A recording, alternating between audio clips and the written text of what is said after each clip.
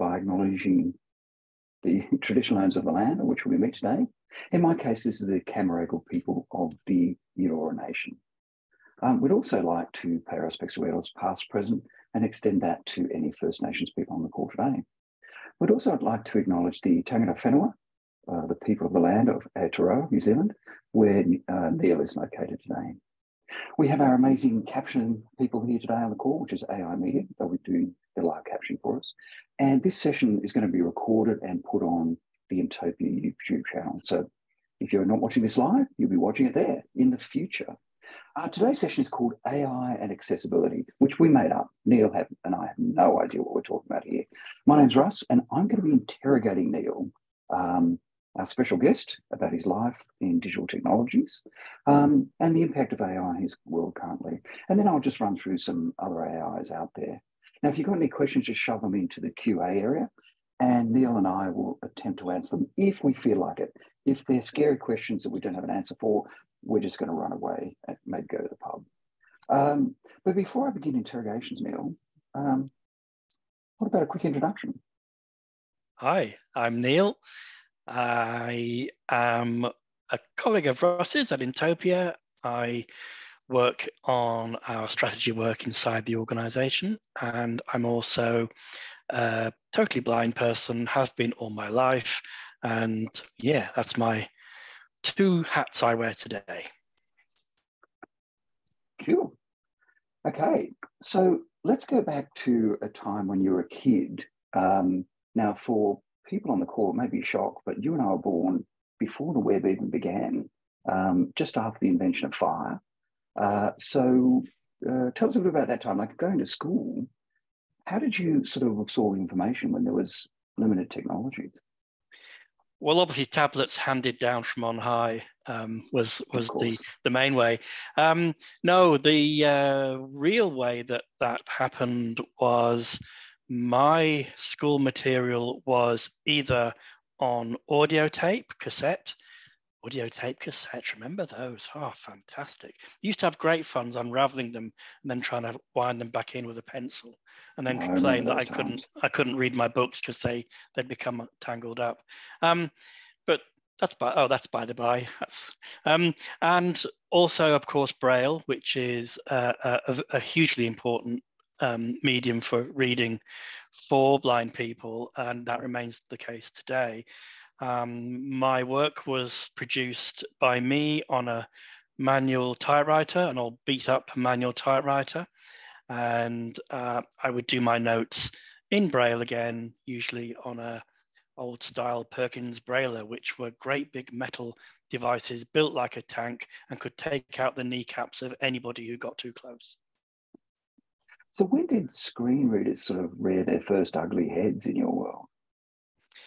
I would say in my world in the 1980s, they'd been around prior to then for such things as terminal emulation systems. So people who worked on those old ICL and IBM systems in the 70s certainly had access to what we would call today rudimentary screen readers and even electronic Braille devices, but they really took off in the consumer market, if you like, and in the education market in the early 80s with the advent of both the PC and the Apple Macintosh, particularly the Macintosh 2E. And that led to a plethora of screen readers coming out for the 2E system, but also on the other side of the divide, if you like, for CP/M and MS-DOS devices. And in those days, there were probably upwards of 6, 7, 8 screen readers vying for our attention, some of which didn't survive, not surprisingly. Well, let's jump ahead then to the 90s. So arguably 93, who knows exactly when the web was born. So in that world, what sort of screen readers are around at that time that you were dealing with? So we were hybrid in that particular time between for the most part, MS-DOS and the very, very early versions of Windows screen readers. And there was one screen reader for the Mac, and it wasn't one that was made by Apple. Apple did not have a screen reader of its own at that time. VoiceOver came later, much, much later. The screen reader of choice for a Mac user was called Outspoken, and there was a version for Mac and a version for Windows. Also, there was a program called Slimware Window Bridge, which was one of the very, very first Windows screen readers, and then JAWS for Windows, which everyone knows who works in the business, came out in about 1995, but it was by no means the first. There were several before. I mentioned Window Bridge. There was one called ProTalk. There was one called WinVision, many of which of these had actually graduated from originally being DOS-based screen readers in the 1980s. Some of those just roll off the tongue, don't they? That Bridge one, that's just, like a marketer's dream to promote. And it literally was, Russ. It was a screen reader that ran simultaneously in DOS and Windows. No other screen reader did that, so it was a unique point of difference. But it also made it incredibly unstable, so often it would bring your entire system clattering down. Oh, we loved it. When you said I worked on both, I immediately thought you meant at once. You had two systems talking to you, but that just shows where my weird brain's going. Talk then about OCR, because that was this thing that came out early on and was heavily embraced by the blind community, wasn't it? Yeah, optical character recognition, whereby you take a piece of paper or a document or a book and you scan it, and the scanned image is then decoded effectively. The text is sucked out of it and turned into readable text. That was something which really, really turned a lot of us on to the prospects of what a computer could actually do, because for the first time, there was a not yet cheap, but certainly more affordable reading machine on the market effectively. And the one big thing that we all were missing out on was a way of reading print documents. So having OCR meant that you could use your computer to read a newspaper, read a letter, read a work document, whatever it happened to be, and with mixed success, because the levels of and the quality of the scans were very mixed, and the quality of the decisions that the software would make, because it was basically taking an image and trying to work out which bits of that image were text and which bits were not, trying to organize that into such a way that would make sense to a person who couldn't see the image, and deal with such complex things as tables and columns and things where there was text in the middle of an image and all that sort of lovely stuff. Wow. So yeah, it was a big ask, but it managed it reasonably well for the time. I look back on some of the scans today, and I still have some of those files. And really? because I hoard everything. I'm terrible, and they make for very, very interesting reading. And we were able to, those of us who were geeks, we were able to predict what kind of error the system would be likely to make if the image was too dark or too light, or was like a third or fourth generation photocopy, that sort of thing. There were regular errors that it would make that you could just basically substitute the letters one for the other and get a reasonable scan at the end of it. Yeah, it's amazing. We haven't talked yet about Braille devices. So you're a big a combo. You like to use screen readers and Braille. Yeah. What were some of the early Braille devices, and then how did they progress around this time? We're still talking in the sort of 90s, very early 2000s at the moment. Yeah, so Braille devices have been around for nearly 50 years now. Oh my God! To any in a sense that you would recognize them now. Some of the earlier ones were standalone devices, and they were able to be hooked up to a computer, usually a for example, an MS-DOS computer that would have software specifically built for that Braille device, and it would tell the Braille device what to display when it saw that, very much like a screen reader does today. But in those days, it was direct software between the Braille device and the operating system. That was just a piece of software stuck between, that was independent of any of the screen readers we were using, and that could cause a bit of fun. And by the mid to late 80s, probably a little bit earlier than that, we were settled in the format of what was called piezoelectric cells, and they were the cells that were used by the devices that basically organized the pins in the cells to appear in the way that they had to produce a Braille character. And those cells were very quick.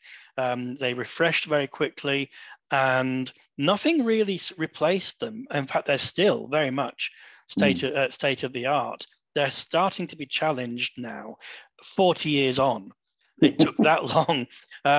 But yeah, Braille displays were, and still are, of different lengths. Yeah. So I know we've talked before about how 80 cell 80. Braille display. Yeah, you needed a bus to get from one end to the other.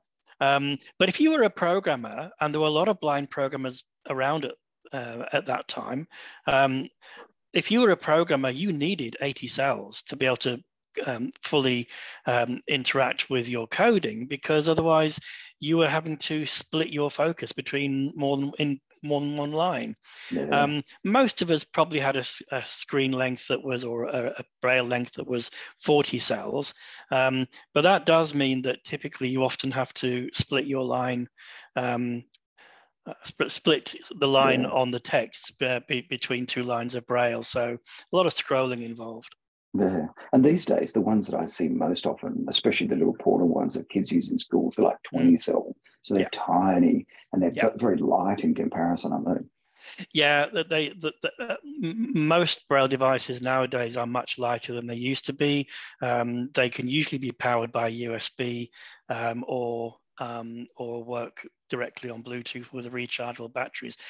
They used to be these great big, again, devices built like a tank that your keyboard would sit on top of, and there would still be plenty of room to, put your cup of tea on there or something. No, I didn't say that. But so that they were huge. They would take up, even the smaller ones would take up a big part of your desk, and they would. Then they morphed into a sort of a hybrid between devices that would read the computer screen and devices that were used to take notes in the classroom or in the meeting at work or whatever. And 20 cells became very common. You could even get 14 cell displays today. I've never seen that. They're very good for mobile phones, not for much else. So for those people that are trying to imagine this, imagine a flat device like a keyboard, but attached across the top are a series of, as Neil's saying, like a series of cells, and each cell contains 6 pins. Am I right? 8 usually. It's 6, okay. but depends on the model. But 6 minimum, but probably. I'm sorry, keep going. Yeah, probably 8 in many cases, because computer Braille needed 8 dots. Right, and the user, they just will run their hands across these pins, and then they can use the thumb button to refresh, which is why they're often called refreshable Braille devices. That's right. So, what about, one thing I'm always fascinated about is every blind person I've met works in different ways. So a lot of people just use a screen reader. Some people just use a Braille device. Some people use a combination, especially people who've got hearing loss. But you always use both, which I find interesting. So do you want to run us through why you use both all the time? Because nowadays, screen readers drive a Braille display. So a Braille display without a screen reader is a box that doesn't do anything for the most part. So the add-on of a Braille display to synthesize speech is good for people like me, because we want to know how very quickly we want to get an idea of formatting, of spelling. Some of us just find taking in information easier if we're reading it rather than hearing it. I'm not making a judgment that that's the right way or the wrong way. It's just how some of us work, and therefore it's and certainly if I'm in a situation where I'm presenting in a meeting or at a conference or at a webinar, I can't have speech talking in my ear while I'm doing that. Some people can do that. I can't. And my friend Andrew does that all the time. It freaks me out. Yeah, I can't do that. Having said that, you said something that blew me away for anyone, we are going to move off this topic in a second. But one thing that hit me, which blew me away, was you can actually split Braille into two, like on one line, have two documents. That was wild. You can with the new version of JAWS, and therefore I'm sure that other screen readers will not be far behind. So you could definitely have a situation where you have maybe the one I use it for most at the moment is because it's a relatively new feature, but it's a great one. Is I'm in a document and I'm reading a document with comments in it, and the comments are usually in a different window. So normally what would happen is I would have to go into the window where the comments was, read the comment, dismiss the window, go back to the text that was relevant to that comment or the text where that comment appeared. That is a lot of cognitive load going on and trying to remember what was where and all that sort of thing. Now you can literally read the two together. There's a lot of scrolling involved because you can imagine 40 cells divided by 2 is not very much, but it's definitely been a great efficiency hike for me. Cool. Right. Well, let's talk about something else then, because one thing that was interesting was the blind community took up way before anyone else was GPS. So we're advancing a little bit further in the future now. Do you want to talk about why it was picked up so quickly by the blind community? Yeah, and we had this conversation about whether GPS is an AI device or not. And who knows? Who knows? And I think one of the things that I think we wanted a takeaway for people is that the goalposts keep changing as to what is the definition of AI. And therefore, things like OCR nowadays, we wouldn't consider them to be AI, I don't think, because AI is all the shiny stuff that we'll talk about later. But in its day, it absolutely was, because it was making decisions that were beyond the simple if-then-else principle. GPS is kind of the same. And the reason why we took it up as a community in a very big way, albeit a little bit slowly at first, because it was usually housed in expensive devices that no one could afford, which is kind of the experience of our lives. But the reason was that it was an aid to mobility, to be able to get around and know what street you're turning onto, or to know what nearby points of interest are, is something that we never had. Certainly I never had when I was growing up. Being able to, for people who are sighted, they can just look around and know that they're coming up to the nearest coffee shop, and they know they're going to be on such and such a street and that sort of thing. We knew that by memorizing routes, but if you're visiting a place for the first time, for example, or you just can't remember what's next door to the coffee shop, then having something like a GPS system that works out where you are, tells you what's nearby, and even tells you how to get from where you are to where you want to be, was a real boon for blind people who were on the move. So we got quite used to being told off that we were going the wrong way. In the way that you guys do. Imagine if you had a service dog that you didn't quite trust, you could actually be going, "Hey, you're wrong. This is the actual way." I'm sure that happens all the time. Yeah. Cool. Okay, let's talk about, I always get this pronunciation wrong. Ira? Yes, well done. Yeah. Yes. Okay, Ira and Be My Eyes. So talk about them both. And we'll go into much more detail about Be My Eyes. But Ira sort of gets a bad rap. It doesn't get the oomph that Be My Eyes gets. In the community, it's highly popular because let's just again trace a little bit. So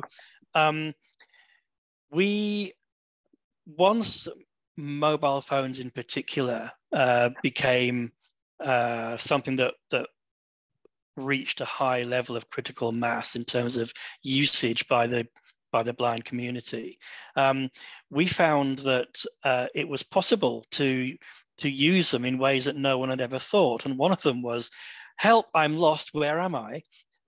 Or I need to get from A to B, can you literally talk me through it? And that person no longer had to be by your side. They could be at the other end of the phone, or the other end of the FaceTime call, whatever it happened to be. And we were doing that with friends and relatives and what have you for quite some time. And then eventually, a number of organizations, but two in particular, Be My Eyes and Aira, realized that this was something which actually could be scaled up. And what they did, Be My Eyes came first, but Aira was fast behind. Be My Eyes had a system whereby they said, if you need any visual help, it doesn't matter what it is, it might be someone to tell you what's in the room around you. Maybe you're in a hotel room and you want a description of the hotel room. Maybe you're in a conference facility and you want to know how to get out the bloody thing, or whatever it might be. Maybe you just want to know what the sell by date or the use by date of the thing you've just taken out of the fridge is. No longer did you have to wait for someone to come round and say, oh yeah, that went out of date 3 weeks ago, and you'd be waiting for 3 weeks for someone to come and tell you. Now what you had was the opportunity to call up somebody through Be My Eyes, and a volunteer, and this was all volunteer based with that company, would look through your camera and would be able to tell you what they could see. Now you can imagine the 1,000,001 uses that could get put to. What Aira did was to follow through on that and actually professionalize it a little bit by saying that the agents that they use to support people are professionally trained agents. Be My Eyes, wonderful as it is volunteers, and volunteers are brilliant, but sometimes they're not sufficiently experienced. They're just good people, right? And sometimes they're good people who know a lot about what they're doing. Sometimes they're very enthusiastic, but enthusiasm can sometimes get you into trouble. So Aira came around with a model that says, if you call Aira and if you subscribe to the service, Be My Eyes is free, Aira is a subscription service. If you subscribe to the service, we guarantee you get a professionally trained person who not only knows about blindness, but actually knows how to describe things that make sense to a blind person. So they won't be saying, click the blue button with your mouse. Yeah, it's amazing. I was just trying to find, when you log in, of course I can't see it right now. Oh, here it goes. The amount of users, volunteers, the number is staggering.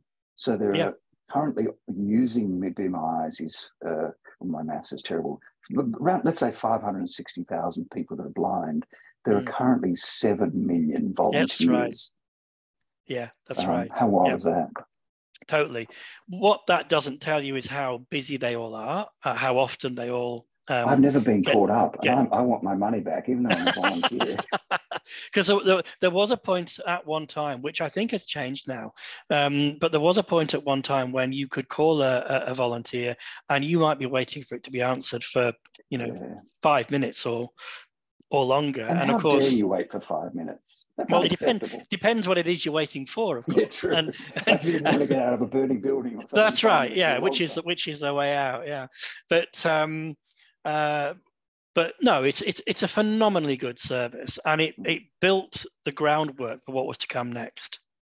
It's almost like there's a cliffhanger there. So what did come next? Should we take a commercial break just to really wind people up? So let's talk about AI and Be My Eyes then. Yeah. So Be My Eyes moved on to the next big thing. They're still doing the volunteer thing. They're still doing that, and that is probably, I have no stats on this, and I'm sure that they would have them. But I would expect that probably 80-90% of the transactions on Be My Eyes are still through the volunteer system, so the analog system, if you like. But what they came up with in the last few months, earlier this year, was a partnership with OpenAI, which is the company, as you know, behind ChatGPT. And that partnership has resulted in a feature within Be My Eyes, which is called Be My AI. Hence the mix-up. It's just a tab within the application now. So, and you go to it, and when you go there, you take a picture of whatever it is you want a picture of, and we'll talk a bit about in a minute what those things might be. The picture is then processed within about, well, less than 30 seconds usually, and you get an in-depth description of what is in that picture. Now, I'm trying to find a way to explain to you how significant this is. As a blind person, pictures are everywhere, and they run the world. And having any kind of knowledge as to what's in the picture, we never had that. We never ever had that. Even if someone gave a brief description next to an image on a website, it was very, very high level, because it had to be rudimentary. And then 5 years or so ago, Facebook and one or two others started getting into the business of trying to automatically generate descriptions of pictures. But what they were more like drunken uncles, weren't they? The drunken uncles who hadn't yet gone home, and invariably what you'd get told was, this is a picture of a person and a tree, and probably they're sometimes outside. It wasn't either. Yeah, and you weren't sure which was which, and you weren't sure, and it would reinforce itself. It would say, this is probably outside. And I'm thinking, if it's a tree, I damn well hope so. But it wasn't very useful, if we're honest, but it was a clear indication of where things were going to go. And where Be My AI has come in, and others like it, but Be My AI is leading the pack right now, is that they have taken a standard picture that you take with your phone, and you can take it live, or you can load it from your camera roll. And it will then essentially do what OCR was doing 35 years ago initially. It will take the image and it will describe it, but it will describe it with a level of detail that is blowing our minds, frankly. And it truly is giving us insight into what's in the pictures in ways that I cannot imagine before. And we can do some examples, but well, let's talk about two of that, because I've actually, with a colleague of mine, I've seen him in action and just been blown away by it. But two ones that I remember you telling were great ones about a menu and actually seeing some of your photographs in an album. So maybe those two stories are good ones. So we went to a Vietnamese restaurant for dinner a few weeks ago, and what a lot of blind people have done in recent years is to take their phones in with them and scan the menu with an OCR package. And that, or we go online and get it online, which is the ideal way. But that's what that means, even if you get a good scan, or even if you get a web page that you can read, is that you are detached from the conversation that's going on around you for some time whilst you're reading the menu. I mean, to an extent, everyone is when they're reading the menu, but it's more so for us, I think. Yeah, for sure. What this did was I fed it a picture of the menu. It took the picture and it came back and it offered to read the entire menu to me, which is not what I wanted, but and I said, no, just summarize, because most blind people, if they go out for dinner with friends or relatives or whatever, we just say to us, give us the headlines, so we know roughly what the headlines are. Then we'll drill deeper into the bits that we're interested in. I'm never going to be interested in salad, Russ. I'm just not. So don't read it to me. Just don't. No one is. So what it will do is it will summarize what are the main headings of main categories, if you like, and then I'll say to it, because the joy of this is that you can interrogate the answer. So it's not just that it's giving you a static response. You can then go back and ask it more detailed questions. Yeah. All right, zoom in on the pastas. What sort of pastas are they? Tell me more about those. Tell me about the ingredients. All the stuff it hadn't told me first time around because I told it not to. Now it's telling me the bits I want to know. At the same restaurant, we took a photo of the kind of the scene around the restaurant generally, and it described where all the things that you would want to know were. So where the front door was, where the doors to the bathrooms were, even amazing, which bathrooms were which, and one was on the left, one was on the right. Not just they are here, but also roughly in which direction you would find them. Now, mind-blowing, absolutely mind-blowing. It can be bad though, can't it? Because my friend did it the other day, and he pointed the picture generally in my direction, and it described the whole cafe. Yes. But in the middle it said, extremely unattractive old man with glasses on his head. And I kept looking around going, where? It was me. I think that a lot of people have got very upset when it's tried to estimate their ages. No, I thought very true. You can't argue with that. I mean, you can't argue with AI. There's a lot of that going on. But the other thing was, because you mentioned the old photographs there. So I have a whole bunch of, I collect photographs, even though traditionally I can't do anything with them. It's just that, it's what you do, isn't it? You got to fill up your phone somehow. And so I've got photographs going back years, because not only have I got the ones that were taken on this phone, I've also imported them from images that we've scanned from going way back. I've got photographs on my phone going back to when I was a kid. And I didn't take them on the phone when I was a kid, obviously. But some of the photographs, I spent an entire evening and probably most of the night up about 6 months ago going through these photographs, and many of them were from my wedding in 2004. Oh, wow. To my late wife, who passed away in 2016. I obviously remember the wedding. I was sober for most of it, but I remember it really well. But which meant that when I got those photographs described, two things happened. One was I was able to verify, yes, this is what was going on as described, but also there were bits that I'd forgotten. Oh, there were bits that I had forgotten, but which actually, having been prompted, I remembered again. Like the cake cutting and that sort of thing, and the kind of things that were on the wall in where we had the dinner and all that sort of thing. So many things. The kind of dress that Lizette was wearing and things like that, and but the detail of that, which I probably hadn't even appreciated so much at the time, because visual, right? So and that was just one example. There were hundreds of photographs that Lauren and I, my partner Lauren and I now, sat up most of the night going through our respective collections and saying, wow, listen to this. Whoa, listen to this. That's incredible, isn't it? It was liberating. About changing your life, but it really gives you access, doesn't it? Yeah, it was genuinely liberating. And all of a sudden, I could, and this sounds a little bit cliched and a little bit cod, but it really is true. I could enjoy the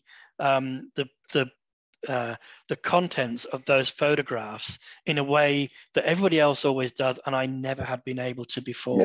And that's what AI has done for me. Yeah, no, that makes sense. The worst part about that is I've often sat with people, restaurants who are blind, and I've tried to read menus or describe scenes. I feel now that I've been doing a pretty shitty job now that this has come on. I bet you haven't. I bet you've done it pretty well. I bet you've done it. I've got to up my game. Okay, let's talk about the bad then. Surely there's a downside to this. What can go wrong with this? Oh yeah, we are all going to be under the thumb of the great overlord in due course. It's all over for us. That's in about 6 months. Society will collapse. We'll get to that later, but possibly, or maybe just after 2 o'clock. Who knows?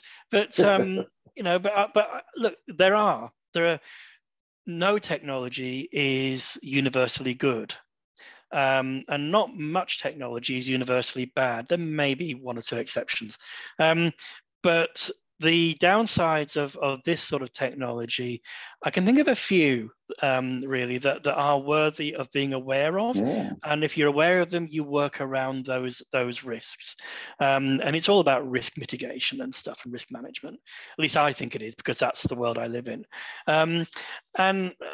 So one of them is the one which people will have heard of quite a bit, where ChatGPT just invents things, and it's not just ChatGPT, but any model that's based on not just OpenAI's technology, but any of this technology. It often just invents things that it thinks you want to hear, almost, or things that it's expecting to be the case, so it just says that it is. And I'll give you a couple of examples. One on the kind of the photograph side, and one on just on the straight text side, and how ChatGPT has offended me at times. So on the photograph side, most of us who've used it for anything more than just a few goes will recognize this, which is that sometimes it either gets something wrong, like the situation of an object in a room. The object might be correctly identified beautifully, but it's just got it wrong as to where it is. So, for example, I took a photograph of this is how sad it is with with this technology, that you get to a point where you're photographing everything just because you can. I took a photograph of the bathroom, and it described in minute detail the layout of my bathroom, and it got it 95% right. The one thing it got wrong was it described that it said to the right of the vanity drawers is a rubbish bin, a trash can. I believe it may have called it, and that was fine, because there was a trash can adjacent to the vanity cupboard. It was on the left-hand side. Wow. Now, you could say, is that really important? And maybe in that particular context, no, it wasn't. But if it's describing something and it got everything else right in terms of the relationship to everything else, but it got that wrong, totally wrong. Now, that might matter. For example, another occasion was we got delivery of a new toaster recently, and we asked it to give us a description of the buttons on the toaster, which it did beautifully, but it, for no apparent reason, flipped over the defrost and the reheat button. That could have interesting effects on your toast if you get that wrong. So that's just one example. It's not the end of the world, but it's certainly, you do wonder. So when you challenge it, it says, "Oh yeah, you're quite right. It was on the other side." Well, why did you? At least it can admit its mistake. That's the biggest thing in life. Yeah, but it does it in a patronizing way. It says, God, of course, deeply apologize, and I will try and do better. And you're thinking, just don't lie, right?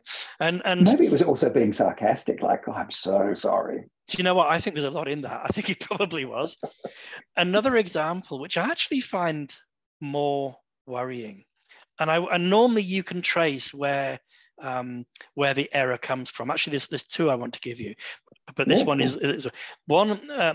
With this one, this is about how AI gave flat wrong information. Didn't just lie; it told a right whopper. I'm of a certain age, and I 312. 312. That's right. Yeah, and I have an absolute love of what you guys over here would call soccer. We call football, and one of the matches I remember watching as a 10-year-old kid in our house at home was the European Cup final between Leeds and Bayern Munich. I'm not going to ask you to remember this. No. There will not be tests at the end. I asked it because it's a particularly seminal game in the history of the sport. I asked ChatGPT to give me a description of the match. And I remember this match in great detail, so I would know if it was giving me a good description or not. Not only did it well, first of all, it did really well for the first hour. It described it. The match is an hour and a half. For the first 2/3 of the game, beautiful description. I actually do remember a lot of what it talked about. However, it went to custard when it finally said that the game ended in a 1-0 win to Bayern Munich. Well, actually, it ended in a 2-0 win to Bayern Munich. And it got the scorers wrong too. And normally you would say, okay, there will be a reason for that. And presumably there's some source on the internet which just incorrectly wrote down the score and the scorers, and it's never been corrected. And for whatever reason, ChatGPT decided that this was the authoritative source that it was going to quote to me. But it was wrong. It was wrong. And imagine that on a more serious level. If you wanted to find out something really important and it just took a random source that was wrong, that is a concern that I think we need to be very much on top of when it comes to AI. And when access to information for people who are blind or print disabled or whatever is such an important thing and has always been such a challenge, when you finally have it, but it lies to you, that's an issue that we should at least be conscious of. No, fair enough. As you're talking, I was just wondering whether ChatGPT actually entered a different timeline, and they were actually also right, but just in different time space. Let's move on. I want to ask you about two other things. One is Microsoft seeing AI. It's like it doesn't get it's like the poor cousin, even though it could overtake them all. Everyone's obsessed with Be My Eyes at the moment. So what's this other one going? What's it doing? Well, Microsoft Seeing AI has actually been around for 5 years now, 6 years now. So 2017 it came out. And what that does, it's a bit of a Swiss Army knife for image recognition. And it runs on your phone, on your I think only on iOS phones. Sorry, Android guys. And it will allow you to read in real time text that it sees, a little bit like the camera app already can do. If you run the camera app, it's capable of doing that, but this does it in a little bit more of an organized way. Wow. Brilliant for scanning things like something you've just taken out of the freezer, or quickly scanning your post if anyone ever gets posts anymore. But anything like that you quickly want to scan, it's totally destructible stuff. You don't want to keep it. Great for that. It also has the ability to do things like scanning a document more in more detail, a little bit like the OCR packages did that we talked about. And also, it has a number of other features that, in my view, make it the Swiss Army knife of recognition apps. One of the things it does, and has done for a while as a beta, is to describe the scene around you. When you take a photograph, it will describe the scene around you, which is pretty much what Be My AI is doing right now. But it has only done that at a very rudimentary high level, but it was still better than anything else was doing for quite some time. It has now brought out a version of that which is comparable to Be My AI. I would still say that Be My AI is ahead, but it's Microsoft, so if they've got the will, they have the resource to catch up, and and make a really interesting competitive race out of this, which can only be good for us, I think. Yeah. Cool. Okay, the last one I want to talk to you about before we do jump off to a different area is 11 Labs. Now, we go off on a bit of a tangent here, but you were telling me about it this morning and I've forgotten it all. So tell me again. No, that's assuming that I haven't forgotten it all. No, 11 Labs is those of us who are screen reader users, or those of us who use synthesized voices for any reason whatsoever. And believe me, that's a lot of people. if you phone a help desk, the chances are the first thing you come across is a synthesized voice telling you, press 1 for help, press 2 for frustration, press 3 for I don't want to. A never-ending do loop this. of life. Yeah. That will almost certainly nowadays be done through some kind of voice synthesizer. So it's not just us screen reader users that use synthesizers, but we've been using them for a long, long time. And they traditionally were very robotic. There was always the joke, oh, it sounds like you're listening to a Dalek and all that sort of thing. But you could get really, really high throughput with them because they always pronounce things the same way, and they didn't break up at high speeds. Now, what has happened over the last few years is that there's been a rather rapid evolution in voice technology, so that synthesized speech is no longer robotic. It's gone through many, many iterations, human concatenated voices, where they literally used to take some poor soul and lock them in a room for a day and make them repeat things over and over again so that they could then be sampled and turned into a synthesizer. And then obviously there was some kind of recovery program for the poor souls that actually had to go through that. But and they were kind of the next step, and things have been improving rapidly over the past 10 years or so, particularly if you have online-based synthesizers. Now, where 11 Labs and 1 or 2 others have come in is you can now effectively create your own synthesizer. And you can do that by either uploading a sample of your own voice or and this is the scary bit perhaps, somebody else's voice. And it will then work on that, use the AI algorithms that it has to create a synthesizer that if you throw any text at it, and currently that's really where it's used most, you just maybe type text into a very, very large text box on the website, it will read that back to you in the voice that you've chosen.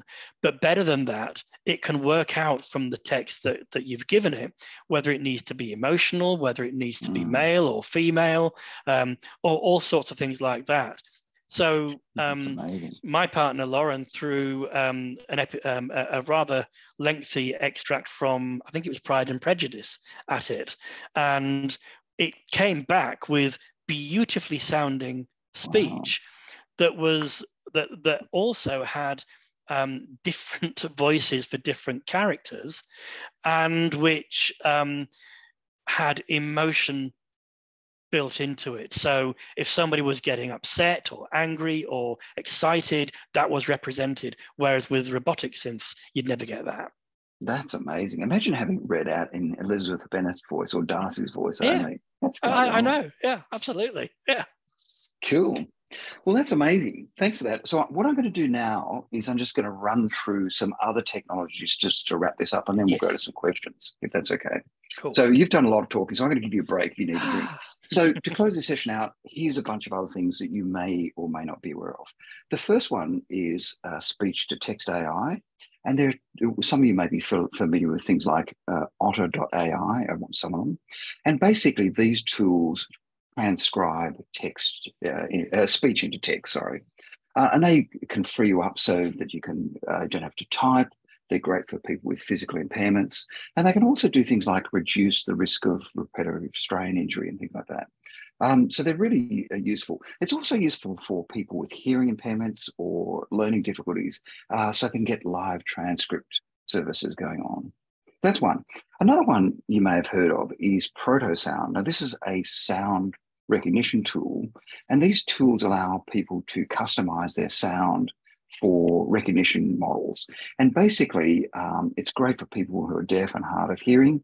And you can do things like teach these tools to understand things like sirens, fire alarms, babies crying, etc. So really interesting stuff there.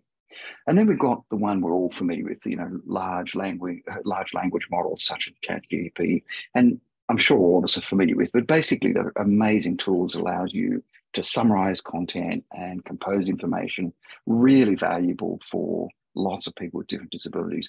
Some of you may not have heard of other ones like Cat PDF, and you can literally just drag and drop a PDF or multiple PDFs, and it will summarize them, provide lists of questions, lots of other things as well. And as I said, these are great for all sorts of people, but especially people with cognitive issues, motor issues, etc. Now, I've got dyslexia, so I love this tool, and I would rather just communicate with ChatGPT than humans. And yes, every email I've ever sent since it began, it's been written by ChatGPT. There I go. But there are other things as well. Some of you may have heard of things like Midjourney. So Midjourney is an AI-powered image generator. And the question would be like, why would that help people with disabilities? Well, if you have no vision, you can use it to generate images, but also diagrams. So it's quite useful in that way. It can be useful for people who want to create images, but image generation software is inaccessible. And it can also be used for this other group of people, which are aphantasia. I always get that wrong. It always sounds like a Disney princess, but it's people who don't have the ability to store pictures in their brain. So I came across this amazing quote from someone. It says, as a person who deals with aphantasia from birth, I find AI image generation tools like Midjourney to be super useful, as I cannot consciously form images in my mind. So that's pretty cool. Let's jump off somewhere else. GitHub Copilot. Now, this is an amazing tool for developers, and it allows you to provide sort of code suggestions and autocompletes. Now, it's great for any of us, but particularly people who have sort of motor issues, where typing long strings of information can either be laborious or almost not possible. Now, there's a guy who's written a great article about it, and Andrew's going to shove it into chat for you all. And I'm going to have dyslexia is not going to be my friend here, but his name is, are you ready? Anton Merhorodenko. I probably butchered that. Here's a great article called Realizing Potential with AI. And as someone with cerebral palsy, he talks about how these tools have helped him. But there's another area we can talk about, which is Intel has been working on Assistive Context Aware Toolkit, ACAT. It's an open source platform. And this has got a very different audience base. So it's actually helping people with motor issues communicate with each other more effectively. And it uses things like keyboard simulations, voice predictions, voice synthesization. All this stuff is driven by AI at its core. But probably the wildest one out there is this thing called Brain to Computer Interface, BCI. And basically, the theory is it allows you to have direct communication between the brain and the computers. Now, we're talking about Professor X sort of stuff going on here, but this is incredibly useful for people with limited or no movement at all. Now, these are just a few. I'm sure in chat, people have shared lots of other ones that are amazing. But what they can do is, as we saw with some of the stuff Neil's talked about, they empower people, they can provide support independence, but we've got to be careful because they're often biased, ableist, and as Neil was saying, they make mistakes. Now, there's a couple of articles Andrew will drop in a chat because you could spend the whole hour just talking about things to be aware of. But there's a great YouTube called Opportunities and Challenges of AI for Accessibility by Cynthia Bennett and Shari Trewin. That'll be in chat. Great video that covers all this. And also Jennifer Mankoff had a video recently which talked about something I'd never thought of, which is that another concern is validation and verification. So her argument is that these technologies are amazing, but they're often unverified, and who will do that verification? And this gets back to what Neil was talking about, like, is the rubbish bin really on the other side of it, etc. So I'll leave you with a quote, probably the best quote ever of any movie. AI, like anything, is we've got to be careful. And with great power comes great responsibility, as said by Ben Parker, as he died in the arms of Peter Parker. So we'd love your thoughts. Maybe shove them into chat if you haven't. And Neil and I will now go and look at some of your questions. Keep in mind that, as I said before, if they're difficult, we're just going to ignore them and pretend they're going to. Now, keep in mind, dyslexia will win here. This one's for both of us. Spider-Man reference. Thank you. Yeah. Can it tell you how many steps it takes to go to the bathroom? Excellent question. We love toilet questions. Depends how long your legs are, I suppose. So the answer is yes, maybe. No. Well, no, but it can tell you.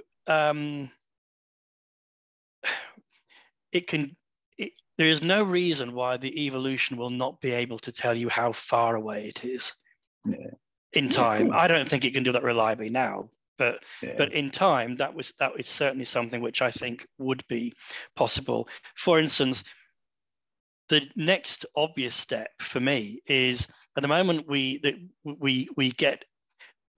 take a picture and it processes the picture. But what if you could do it in real-time video? Yeah, because then it gets really interesting in terms of constantly being updated and refreshed information. And do you know what I love about this is that you've given a serious answer. Victoria's probably a joke question. Well, I love that. No. This is amazing. So the next one is, just wondering if there are any privacy. Oh, sorry, Victoria, it wasn't a joke. Sorry, my apologies. I'm not thinking my brain there. Okay, that's it answered. But let's move on. Just wondering if there are any privacy security concerns when using things like ARIA and Be My Eyes. Great question. I'll leave that one to you, Andrew. Yeah. And there was a key one, actually, which almost drove a coach and horses through this whole wonderful experience only a few weeks ago. In September, I think it was, there were serious privacy concerns that OpenAI was experiencing owing to certain privacy laws in some jurisdictions, particularly in the US. And what they were doing as a result was, first of all, what happened when you took a picture with Be My AI, if there was a face in the picture, it would say, due to privacy concerns, I'm not able to describe the face, but at least it would tell you there was one there, which was not good, but because, you know, he might be looking for a particular person or something. But anyway, that was the start of it. The next stage, which was far more worrying in a sense, was it would refuse to process anything that had a face in it. Wow. So all of a sudden, we were all getting photographs that were being rejected because they had a face in them, as many photographs do. And all that thing I was telling you about earlier about going through my old back catalogue of photos from years gone by, all of a sudden was taken away because there was hardly any of them didn't have a face in them. So, and this was all because of the understandable privacy concerns that OpenAI was having to deal with, and Be My AI was merely reflecting those. There was no blame attached, but it clearly could not continue, because if it had done, that would have been the end of this project, really.